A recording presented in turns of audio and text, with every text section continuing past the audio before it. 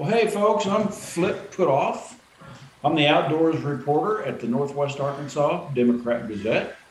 And also, I work on the photography staff. I'm a staff photographer there, just doing regular news and sports assignments. And well, this is the 50th anniversary of the Buffalo National River. It's just a real jewel that we have right here in our backyard, and so lucky that it's so close for us because you go down there and you see license plates from all over the United States there. But I'm on kind of a mission this spring because I took a float trip of the entire Buffalo River, starting at Ponca, went 106 miles or 126 miles to the White River, all in one trip. And I'd done all the Buffalo before, but I'd never had ever done it all in one single trip. And a couple guys had just finished doing it, and back in 2009 when I did my trip. And so they were telling me about their trip and what a great time they had and everything. And I never really dawned on me to do it, but I thought, wow, man, I'm going to do that. So 3 weeks later, I was on the Buffalo River paddling 126 miles downstream. And I went by myself, and I was kind of nervous at first because I had to average 20 miles a day. And I'd never had ever done that canoeing on an Ozark stream. Usually we'll fish in and stuff and don't go very far. So I didn't know, I was kind of uneasy about it. So the first day, I put in at Ponca. And so I'm paddling, and the water's kind of low, and I'm going downstream. And well, lo and behold, at the end of the day, I found myself about 2 miles downstream from the Pruitt access. So I'd done 28 miles that first day. So I really felt a lot better. And when I started, the river was kind of low, and it was raining, and it was Memorial Day even. So we're at the Ponca Bridge, which usually on Memorial Day it would just be real crowded, but there was nobody there. And so I went ahead and put in, and it's kind of a weird feeling when your buddy who dropped me off, the guy dropped me off, and I'll tell you a little bit about that. But so he drops me off, and he says, "Okay, see ya." And I'm sitting there all by myself, looking downstream, going, "I got 126 miles to go." But it was really exciting. And a long story short, when I got finished, I knew I'd have fun and I knew I'd enjoy it. But it just turned out to be one of the most enjoyable trips I've ever had in my whole life. And it was kind of spiritual in a way, and it was just way more than I thought it would ever be. And it was kind of life changing a little bit, because after that it went so well that I went ahead and did what I call whole river floats, where you put in as far upstream as is practical for floating, and then you go float the whole river. So the Buffalo went so well that I went ahead and did the whole Kings River a couple of years later, and then I went over to southeast Missouri, and I did all of the Current River, and I wanted to do the whole Current River. Current's But pretty. yeah, it really is. But there's more river than I had time. I had a week, so I did all of the Current River that lies within the Ozarks, and it was about 125 miles, and man, it was just another really great float. So I'm kind of hoping that if people hear about my trip, then it'll kind of maybe give them the idea that, hey man, maybe I'd like to do that. So basically that's kind of how it went. And I thought I'd talk about some essential items that are pretty important for a trip that's unique on the Buffalo for a week. So obviously there's the essential things that you would take on any camping trip, like rain gear. Well, for the Buffalo, there one really essential thing that I think you should take is at least one extra paddle, because if you lose your paddle or it breaks, then you're up a creek without one. So that's really important. Another thing is, the people that like to go in caves, they always take 3 sources of light with them. Well, I think on a week on the buffalo, you need to have three sources of fire, maybe three lighters. Like I carry two lighters, and I've also got some waterproof matches. So if you lose your lighter, you got extra ones, and it's just kind of all about being prepared. And another essential item I think to have is some charcoal lighter, because camping, half of camping is having a campfire, and if you got some charcoal lighter, it's like instant campfire. Or if you want to test your woodsmanship skills and make a fire with just one match, you can do that. But if it's been raining all day and the wood's all wet, you can still have a fire if you got some charcoal lighter with you. And I think is essential for me anyway is to have a lawn chair, a nice comfortable chair to relax in and camp. Back in my younger days, we used to just sit on an ice chest or something. But it's a lot nicer to have, nice chair to relax by the campfire. And so anyway, about the Buffalo National River, what I think is really neat about doing the whole river is it's something that anybody can do that has just basic canoeing skills, basic camping skills. You don't have to be just crazy experienced camper or paddler, because the Buffalo it's a pretty mild river.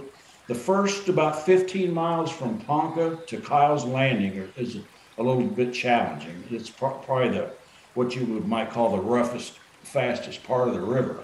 But after Kyle's Landing, the Buffalo comes out of the Boston Mountain Range and goes into the Springfield Plateau. So it kind of widens out and gets a little slower and a little more tame. And it's just so pretty, just every inch of it, the big bluffs and the clear water. And on my trip, it was raining when I left Ponca, and it was rainy, cool, and foggy all day. And so we had some rain, but then right before I made camp the first night, I came to where the Little Buffalo pours into the main Buffalo, and they must have had a bigger rain event upstream, because the Little Buffalo was just pouring into the river. And after that, man, I had high water. It wasn't flood, but it was high water, and it was moving on. So I had no trouble doing that 20 miles a day. In fact, a couple of days I did 30, and I didn't try hard, I'm paddling, but just, at a nice moderate pace and not pushing it or anything, but that nice current was really, really nice. So you want to show some pictures from my trip there?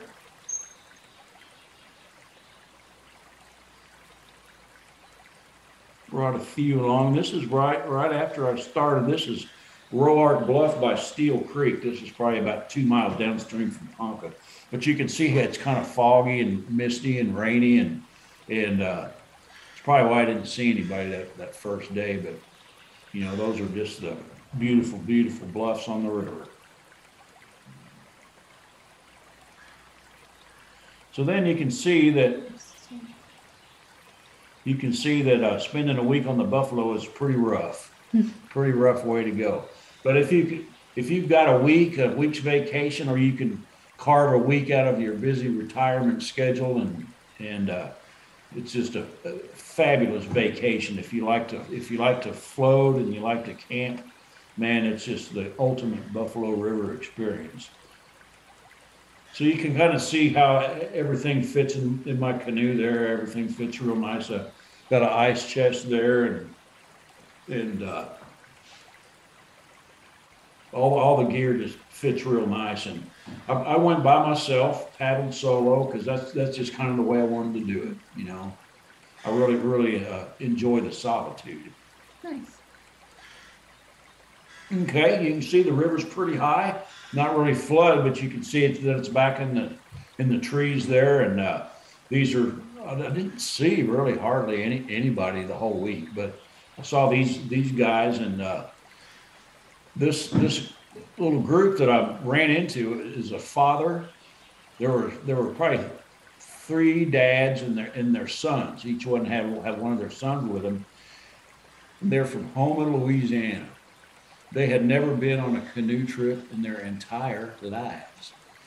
And they decided to come up, and they're doing the whole Buffalo just like me. And they had never been canoeing before in their life. And I'm talking about it, said, well, all we did at first was we just tipped over. But now that we got the hang of it, we're having a real good time. They were real Cajun, let me tell you. But I really enjoyed them. But anyway, there they are, and you can see. One thing I like to tell people about packing, they got two in a canoe there, so they kind of had to get their gear up high. But the higher up above the gunnel of the canoe your gear is, the more top heavy your boat is, and it's going to be more tippy. But anyway, I just enjoyed them so much, and it was really neat to see their dads out with their kids on a big adventure like that. Okay, camping on the gravel bar, man. I mean, you just can't get any. It doesn't get any better. And on the Buffalo, I mean, like every 10 or 15 minutes, you pass these beautiful gravel bars that are just the best campsites that you could ever ask for. And the gravel is really nice because a lot of rivers have sand banks, and you camp on that sandy bank, and the sand gets all over everything. But here on the Buffalo, on our other Ozark streams, the gravel is just nice and clean, and when you float the whole Buffalo, you're going to have probably a minimum of 5 nights of really nice gravel bar camping. And so you got your nice campfire, and then at night, if the sky's clear, the stars are just incredible. So, man, I mean, there's just so much about it that. No light pollution. There's just another one. This is really one of my favorite ones. I just, had that bluff there, and I like to camp where there's some rushing water, because I like to hear that water, man, I like to hear that sound of that flow. And the farther I went, the better I liked it. And downstream of ways, I started seeing some more people, and these guys had a little mishap. And I like it. It kind of looks like that guy on the left is playing the banjo. Kind of like Deliverance, But anyway, you can see again the river is kind of high, and there's somebody else had a campsite right there. So now we're getting down towards the end, pretty close to the White River. That's just another real pretty bluff, almost toward the end of the trip. So anyway, those are the photos that I brought.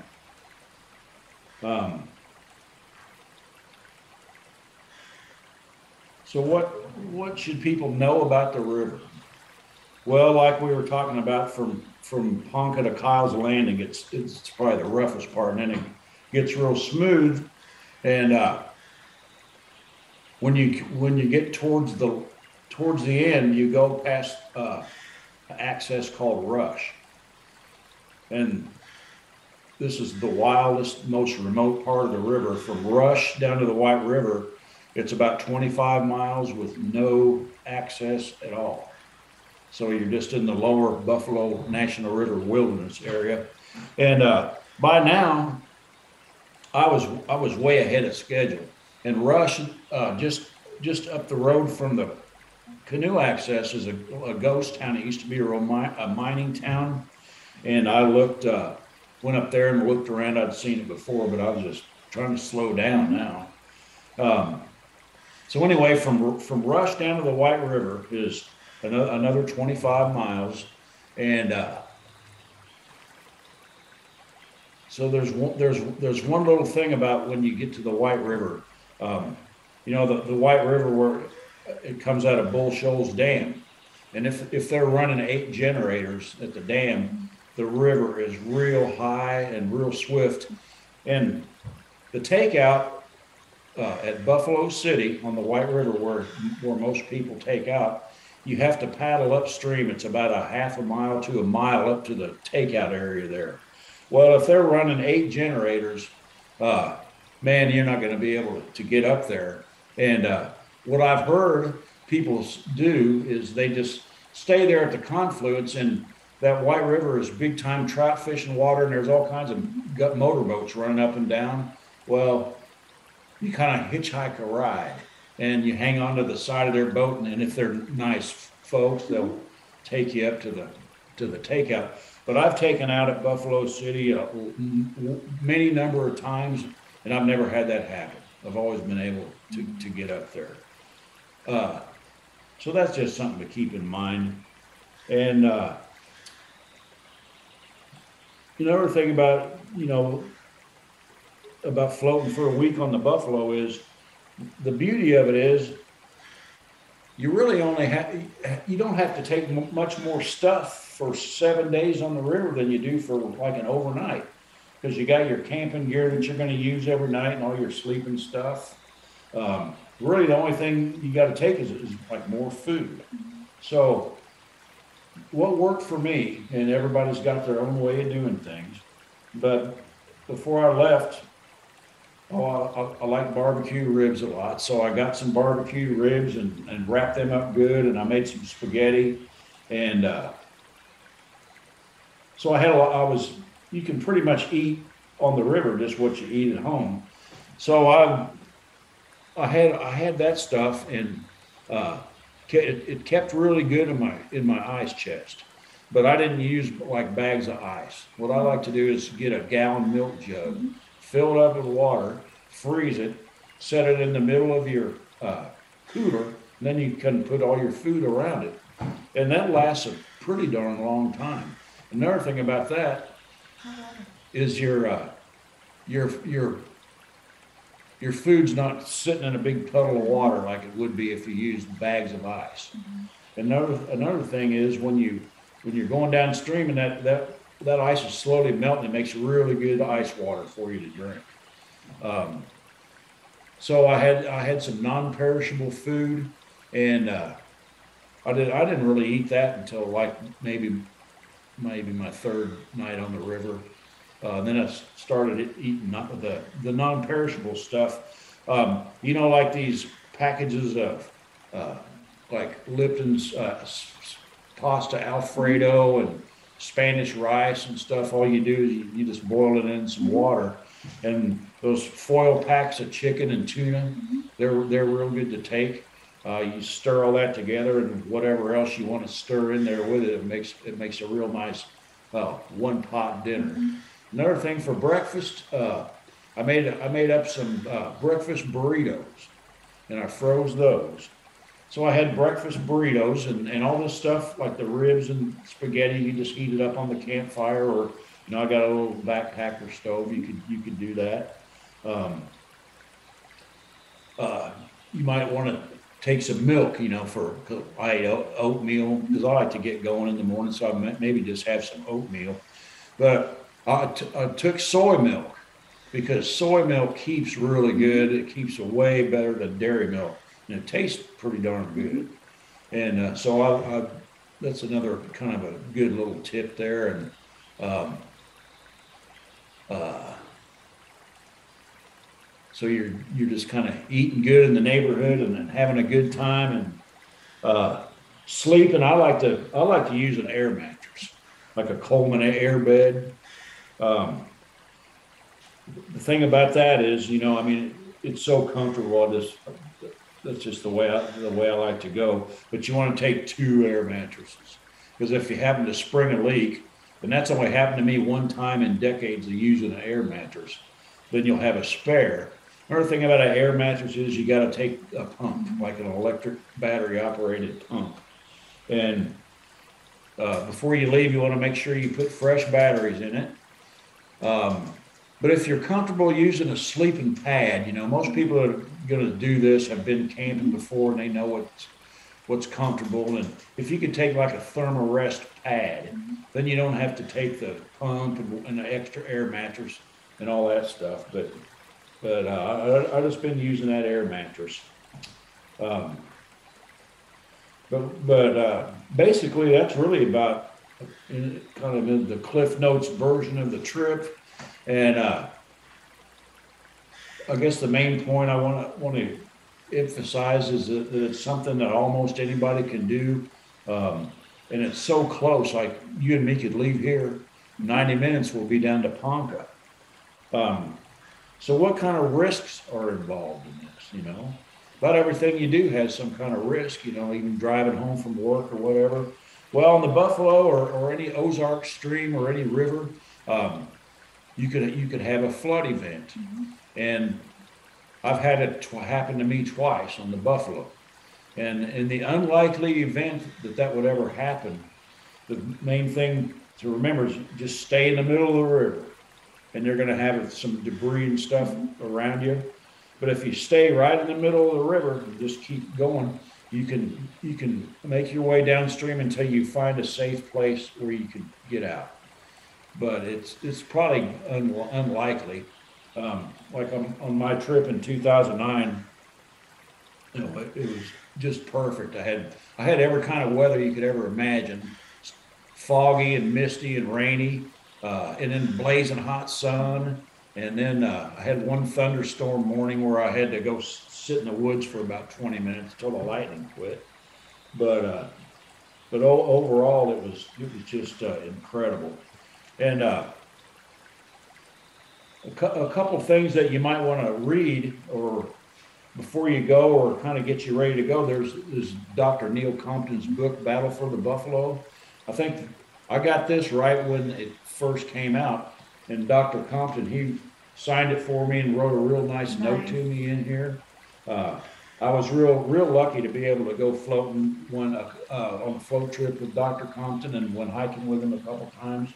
So anyway, this book is all about how the big fight in the 60s to save the buffalo and make it a Buffalo National River. It's a real detailed book and really good to read. And I don't have a copy of the Buffalo River Handbook here with me, but Ken Smith, who has an exhibit here, he wrote the Buffalo River Handbook, and it's just got all kinds of information in it. And it kind of has almost like a mile by mile description of the river as you're going down the stream. And it kind of helps you tell where you are and how many miles that you've done. So that's a real good one. And then just for general floating pleasure up in Missouri, there's all kinds of pretty streams that float up there. And this is a good book to get from the Missouri Department of Conservation, Paddler's Guide to Missouri. It's got all the Ozark streams in it, and even the ones that are close to here, like the Elk River, Flat Creek, Big Sugar, got all those in there. I like big water too, like I love the Missouri River, and it's big and fast, and there's a map of all the Missouri River that goes all through Missouri is in there. And so there's big water and small water. So that's in a nutshell, and I just hope that people take advantage of this. And I wanted to make sure to mention that the golden window of opportunity to float the entire Buffalo is in April and May, because that's when you're going to have the best chance of having good water level. After Memorial Day, the upper part of the river starts to get lower, and you're not going to be able to do that upper part unless we've had rain in the summertime. So April and May, now it's St. Patrick's Day almost, and so that gives you time to plan and get ready to go. What was your favorite part of the trip? Favorite section of the river, maybe? Man, that's a tough one. I guess the last 25 miles are real pretty, but I mean the whole thing, the whole Buffalo is just really incredible. But that last 25 miles is neat. And another thing that I really liked about it is because I could kind of smell the end, and I knew that I was going to accomplish my trip and that I was going to be able to make it okay. Just one other little thing. You might want to get some ice when you're on the river, you know, might want to get some ice. There's 2 places to get ice. There's the little town of Gilbert, which is the only town that's right on the river. And you can stop there and go up to the Gilbert store and you can buy ice there. When you get to, that's about halfway, a little over halfway, Gilbert is. And then you go farther on down a couple days later and you come to Buffalo Point. And that's about the 100-mile mark. And you can walk up the hill. It's a pretty steep walk up there to their little store, but you can get some ice there. So if ice is what you want to get some ice, why you can get some ice. Nice. So was your friend there when you were ready to get picked up, or did you have to wait on him? That's another thing I should have mentioned right from the best. One of my best buddy, Tom Maury. I went over to his house with my canoe and all my gear ready to go and picked him up. And we went to Ponca and he dropped me off and said, see you later. Then he took my truck back to his house. And I got so far ahead of schedule that I knew I was going to be done in 5.5 days instead of 6.5. So when I got to Buffalo Point, I went up to get some ice and I was able to use my cell phone because on the Buffalo, self-service is real spotty. I wouldn't even count on it. But I called Tom and I had him pick me up a day earlier.